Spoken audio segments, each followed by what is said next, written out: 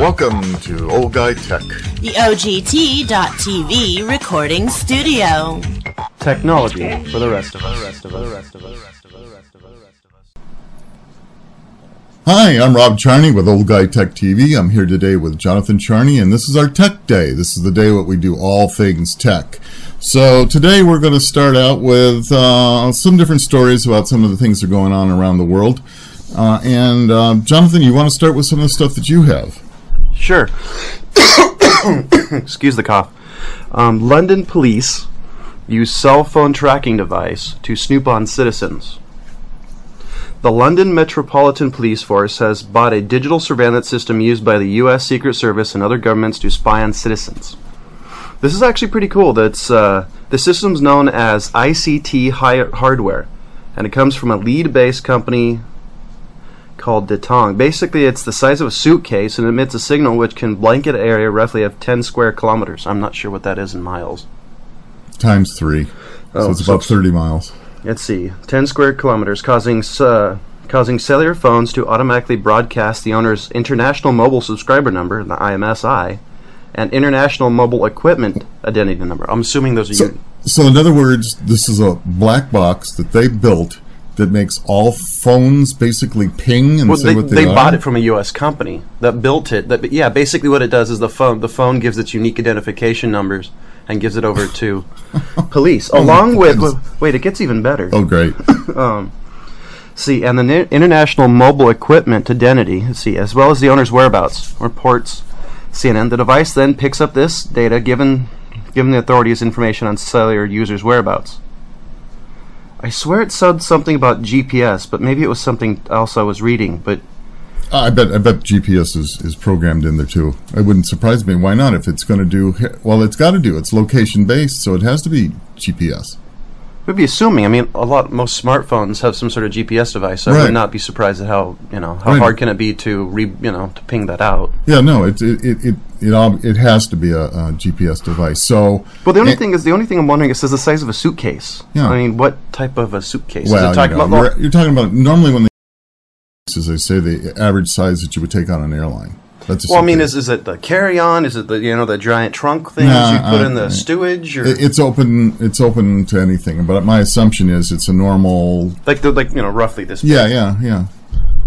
I mean, today with the way we have our electronics, it really doesn't matter so much how big or little it is. The only thing I'm wondering is if it's mobile, does it need to be plugged in? Because if it can blanket area that's 10 square kilometers, roughly 30 square miles. Now, that's a lot of power. I mean, that's a lot of power to broadcast. Well, it is. I'm assuming it's not running on batteries. It could. Why not? Could be a DC device. Well, but how long would it? They need a pretty big battery to run something that long, though. They would. They probably have to put it in a van or something. And isn't there some kind of antenna that they need to have?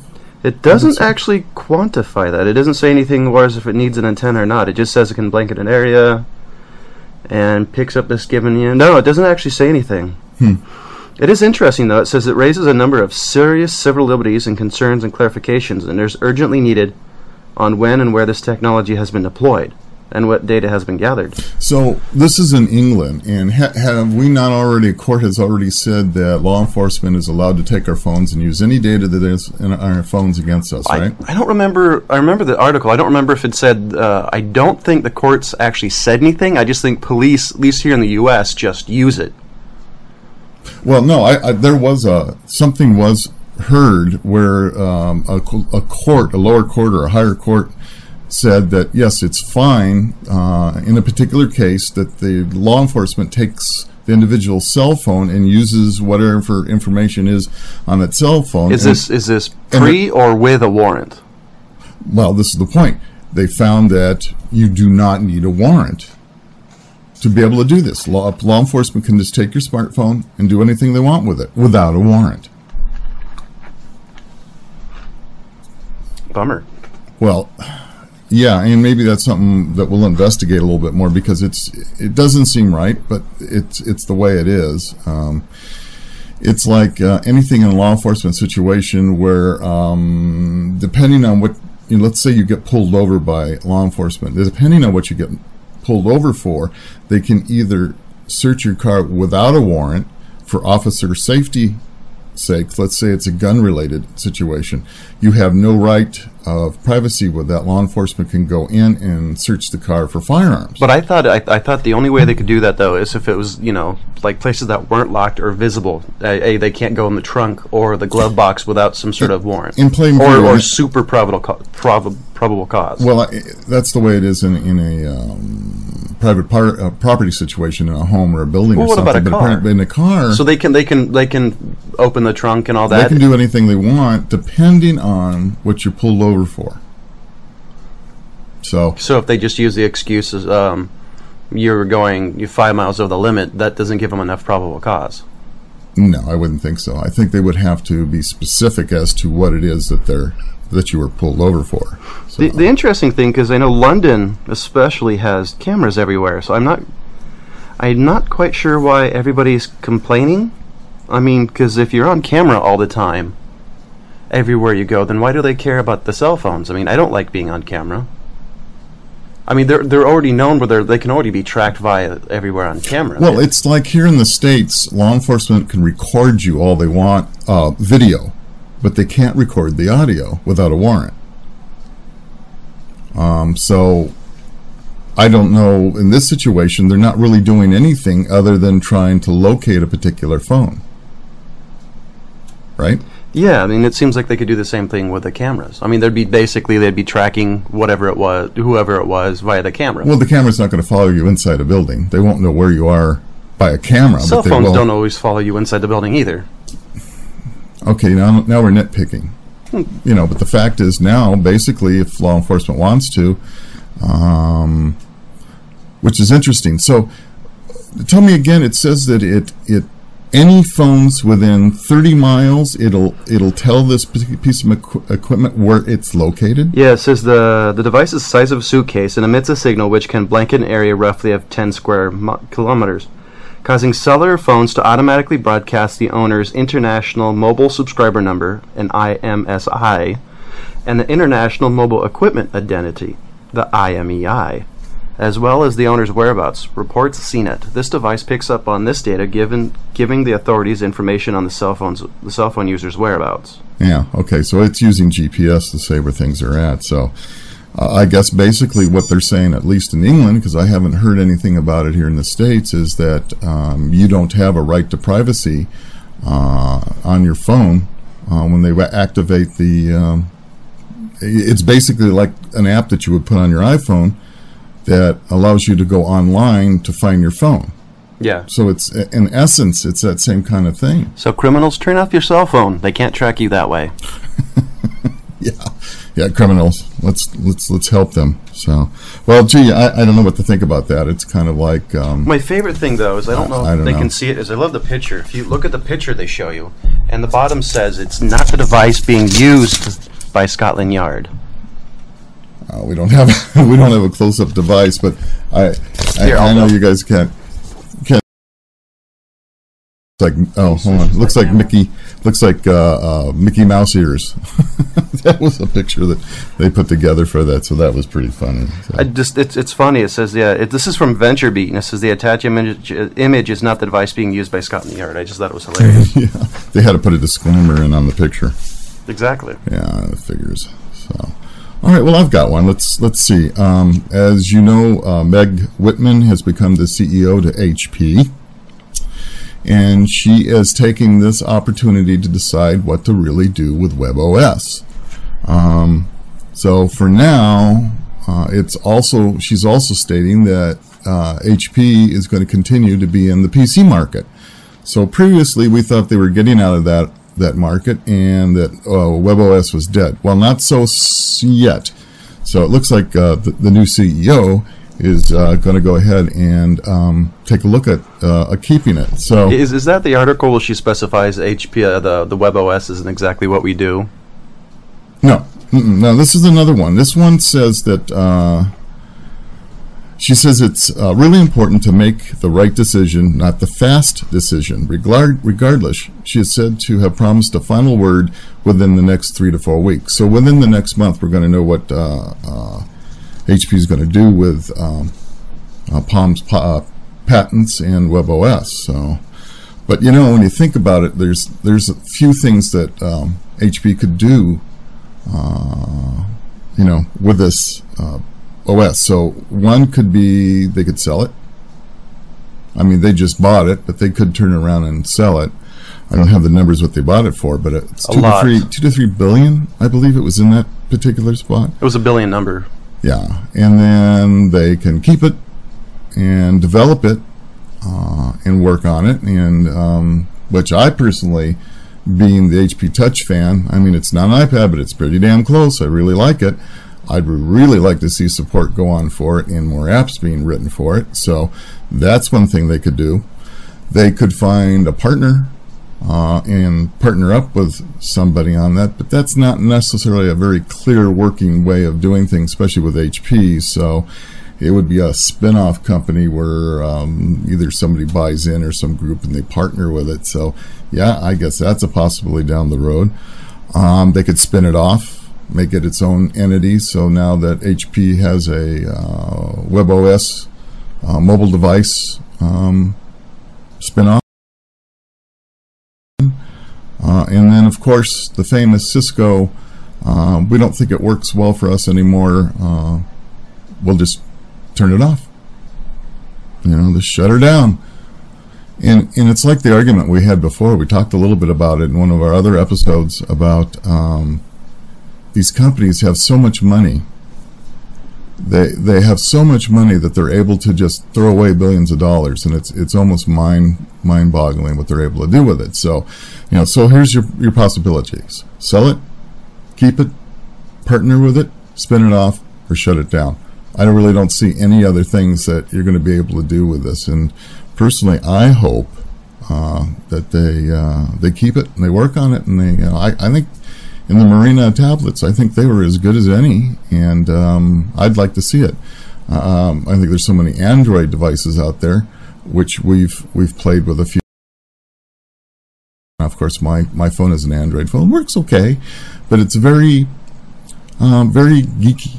You know what I mean? It's really a phone for people that understand how things work, where the iPhone is much cleaner interface and anybody can pretty much use it. You could give it to your mother and say, here's the few tricks to use it, and it works. So maybe there's a situation with that. But anyway, I would personally, in my own personal life, love to see HP keep the OS and keep working with it. So anyway, Meg, we look forward to hearing from you in the next 3 to 4 weeks, and I'm hoping for our sake that you decide to keep it. So what about you? What do you got going now? The second one is, let's see, vulnerability allows hackers to open prison doors. Oh yeah, I read about that one. And something from, unfortunately part of the thing got cut off, so I can't read the other part of it. Let's see. Well, I guess what happened is, hold on, where is it? I talked somewhere like something happened, like some sort of trickle, some sort of voltage leak enough to trip the electronic doors. Locks kept keeping. Basically, it seems like what happened is there was a voltage leak and it tripped the doors to open. Well, the last article I read on that literally says it was a hack. Well, there's two things. It says, let's see. So he thankfully didn't have his own prison doors hacked into that night. Rather, part of his security system was leaking enough voltage to trip the electronic locks, keeping the prisoners safe in their cells. The close call was too close for Strauss, who knew that sort of event could happen by accident, and there's a way to exploit it. See, so what if you could trip it deliberately? So it happened, page 2, it talks about, this guy and his team went to work. It's to work poking holes in the system. It's they created a malicious code. It's only 30 lines of code using legitimate software that was legally it was $2,500, and you could get for $500 if you wanted to buy it off some funky website. Okay. And he said so far they've seen 2 ways to actually executing the code. One is 2 ways is you can do it by social engineering. Talking essentially talking away into the physical location of the target and installing a USB drive with a malicious code. Or you can find internet access. And what they're saying is that the second part is the worst one, because a lot of these central command centers are not supposed to have internet access. Right. In the article that the guy talks about, says, he's found people surf the internet. He said he's designed 114 design systems and can't imagine why central control needs access to the internet, or for that matter, a USB drive. He says he saw prison guards checking his Facebook account in a control center he once toured. So it's saying that these things, that one of the main central security systems in the prison have access to the internet, and they're greater risk because malicious code can be injected through that. So why would the prison system have their code live on or their access live on the internet so somebody could get in? What's the reason behind that? They don't actually say that. The most amazing part is that even the article says the most dangerous part is the central control may never know that doors have been opened. In fact, the code can cloak its activity, making it seem that everything else is fine. But just because the doors haven't been opened doesn't mean the prisoners can't immediately escape. They're saying there's hurdles to get outside, but the doors could open randomly. Or they also say in the article that they could actually lock people into their cells and then set the thing on fire. That's just amazing. They don't really say why these main central locations have internet. My only thing is they could probably just because they're just straight bored. Yeah. I don't know. Got to have something to do, but but still, why is the prison control system for the doors connected? Why is it I don't know to the net? It doesn't make any sense. I don't know. I don't know. That's a good question. My other thing is how exactly would somebody find the IP? Because I'm assuming you'd have to find the external IP number of the prison and then find the internal IP. So, it's a lot of work. Well, somebody did an awful lot of sniffing to try to figure out where it's at, or there was inside information, and somebody letting them know. This guy is the guy who designed it or works there. I don't remember what specifically he says, but, he saw what could happen. He's wondering if he could trigger it deliberately. So he deliberately hacked in, getting his system to do his own system to see if it could be done. And basically, there's been a few agencies have started looking into the depths of what can happen, how to stop it. The one thing it says is, I don't know if I agree with it, says most people in America aren't computer savvy and don't want to be. Basically, is saying that that they're insecure because they don't know the difference. I'm not quite sure if I would agree with that. I'm not even sure where that falls into that, but that's pretty dumb. It's saying that internet ignorance or ignorance of the internet. What can be done, what shouldn't be done. I can see a lot of older Americans, but most people younger than me have been using the internet their entire life. So generally, they seem to be safe.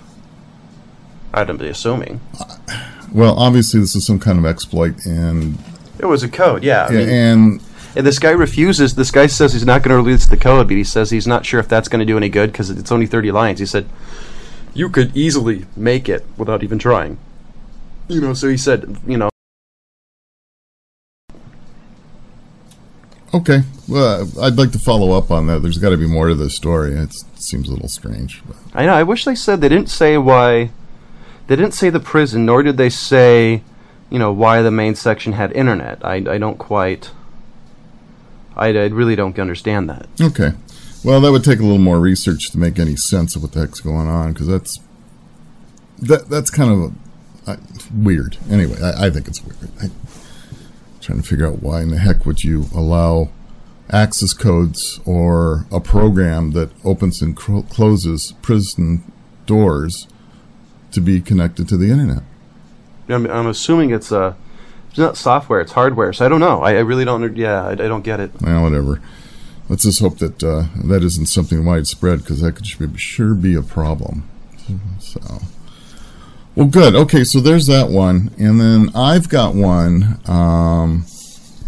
that's been kicked around for quite a while. And one of the things that Steve Jobs said when designing the iPad is that he was not going to allow Flash to be into the iPad or the iPhones.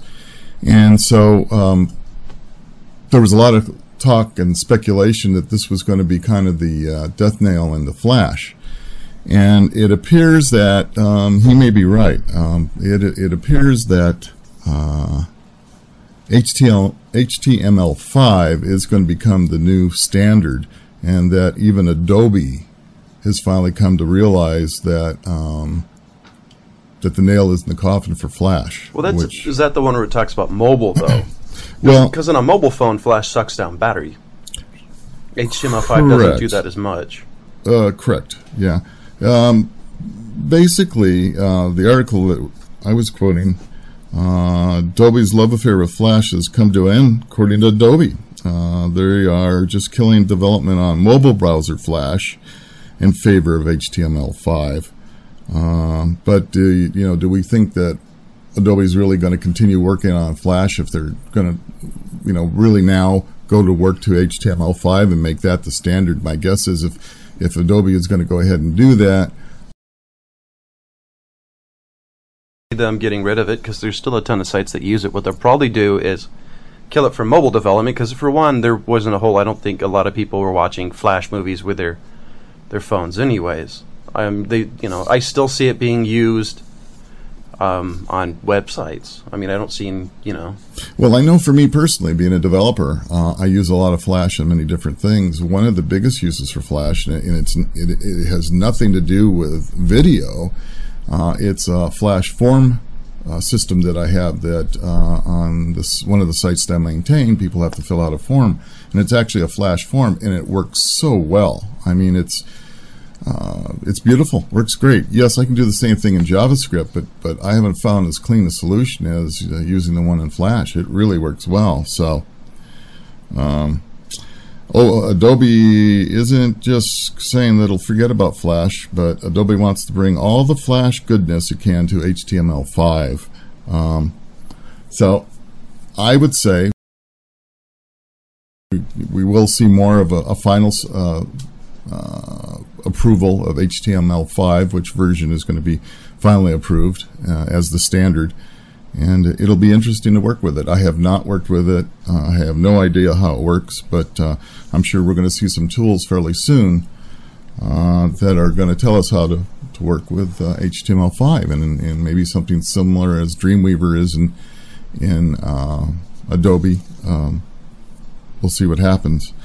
But the other thing that's going to happen is Silverlight. I think Silverlight is done. It's cooked. I read something today talking about after the next release of Silverlight, Microsoft might be it. But I didn't read the article. I was just, Yeah, this particular article just touches base a little bit on Silverlight, but it says that Microsoft's one-time rival, the Flash, it's toast. Even before this news, it wasn't sure we'd ever see another version. Microsoft said they didn't think we'd see another version of Silverlight. And the day of the non-standard video format seemed to be coming to an end, and that's what I was talking about in HTML5, is that they're working on the standard, and it'll be standard that all the browsers will support, instead of having to either put in a plug-in or an app, or not being able to use that content at all. So HDMI still has a codec, though. I mean, it's using H.2.64. I mean, that's another problem, is because some consortium of like MPEG-LA or whatever owns the rights, and I think that's who owns it. And some people are worried. One of the reasons why Google bought that their video format is they're worried that potentially, because it says free for consumers, but if you're a business, you might have to use it. I mean, they're afraid of the people that own the H.2.64 actually saying, okay, now we're the standard, everybody owes us money for using it. Mm-hmm.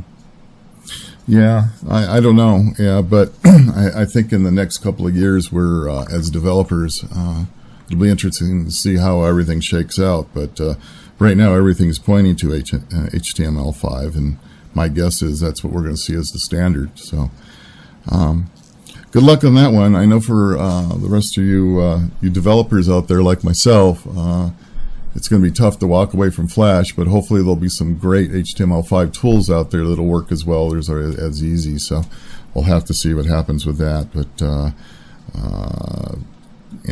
on this article, and this one came from ZDNet, thank you ZDNet, basically says that Flash is dead. Long live HTML5. So I thought that was a very interesting sight. Anything else from you? No, those are the two articles I found that I like the best. Yeah, I got one more, and it's not really tech. It's the Earth almost came to an end. I don't know about that, but 1,300 space rock missed Earth last night, and the closest encounter by such a massive space rock in more than 3 decades. It's how close over is the close? size. Well, I think I can find that for you. It's about the size of an aircraft carrier. Okay. Which is very serious, of course. Which type of aircraft carrier? Oh, give me a break. Well, I mean, there's a huge difference between a Nimitz class and one used. Not in World really. War II. You're talking a few hundred feet. Anyway, this thing was 1,300 feet wide. So go from there. It was pretty damn big. The asteroid has traveled light years to reach us on a trajectory affected by planets, asteroids, space dust, and more. It passed within a mere basically 200,000 miles from Earth. So it's between us and the moon. Okay. So that's pretty good, yeah. So in some respects it was closer. It's closer to us than the moon was. So that's pretty doggone close. So it was called asteroid 205 YU55. It's in an elliptical orbit. Meaning it passes the Earth, Venus, and Mars regularly, zooming in and out, zooming over our heads, they go to say. As many times it's done that. So this is the first time we've seen it. So people are kind of wondering how come we didn't see something this big before. And then in this particular article from Fox, the scary thing is that this thing has been past the Earth several times and we never noticed it before. That's kind of scary. So I don't know what the equivalent would be to TNT blasts or megaton blasts, whatever, but it would have been pretty devastating. So we lucked out again. Hopefully it hits Iran, a country that we're having problems with. Let's not go there. Well, I mean, yeah, No, I hope it splashes harmlessly in the ocean, but I don't think, I don't know what the effect would be depending on where it hits as far as how it would affect the atmosphere. And well, I'm just saying, if it's going to hit somewhere, how about hitting an enemy? Good for you, John. I don't want to go there. I want to be a little more politically correct. So on that. But anyway, yeah, so that we almost came to an end. That would have been we lucked out again, Earth, one more time. So anyway, that's all I have for today. This is a short Tech Wednesday, but our effort is always to bring you some more. One of the hopes is that we were going to bring you more on the net neutrality legislation that's going through Congress, but we were going to have Heather in show with us to talk about that one. She's studying that pretty good, and I think we all need to get a real handle on the definition of it and why are certain companies and government in favor of it and some not. And so we won't touch on this right now, but I will say thank you for watching us on Tech Wednesday. We hope you come back every Wednesday. This is Rob Charney and Jonathan Charney, and we will see you guys next time. Thanks for coming to Old Guy Tech TV. This episode of Old Guy Tech TV is brought to you by Windfall. Windfall, all resources for El Dorado County. Everybody needs a windfall. Don't forget to ask about the free classified ads. Windfall is available to assist you in promoting your business through affordable and effective advertising. Call Windfall at 530-621-1698 or send an email to info@shopthewindfall.com. And thank you, Windfall, for supporting Old Guy Tech TV. We'll see you next time.